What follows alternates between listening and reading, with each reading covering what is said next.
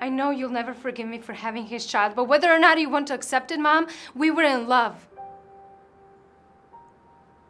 I was in love. And it's my life.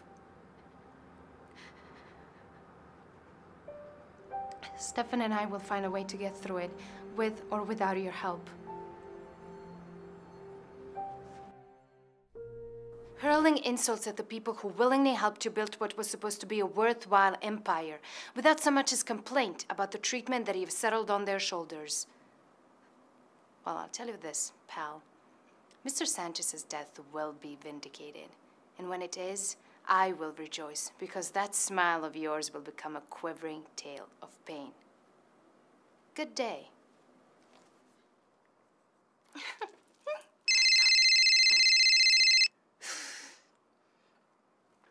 Hello?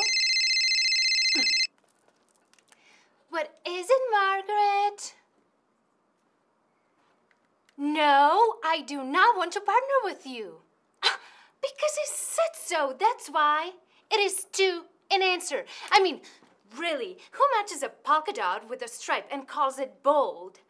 Bozo the clown. That's who.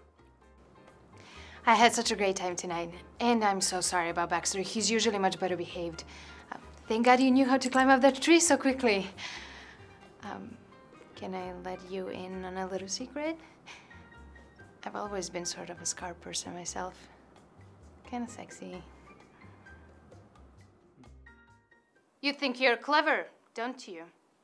You think you can just have who and what it is that you so desire. When you so desire it.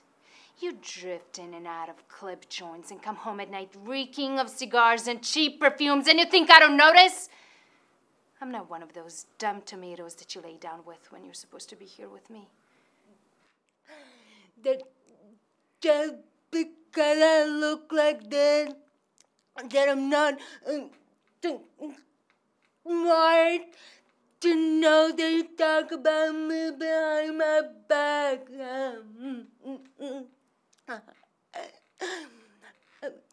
I'm a human, just like you. Look, I wasn't there, okay? Yeah, he invited me, but I turned him down, which I always did. He kind of gave me the creeps ever since he moved in. He always got hung around with those guys who look like they just escaped from prison. It doesn't surprise me, is all I'm saying. Can I go now?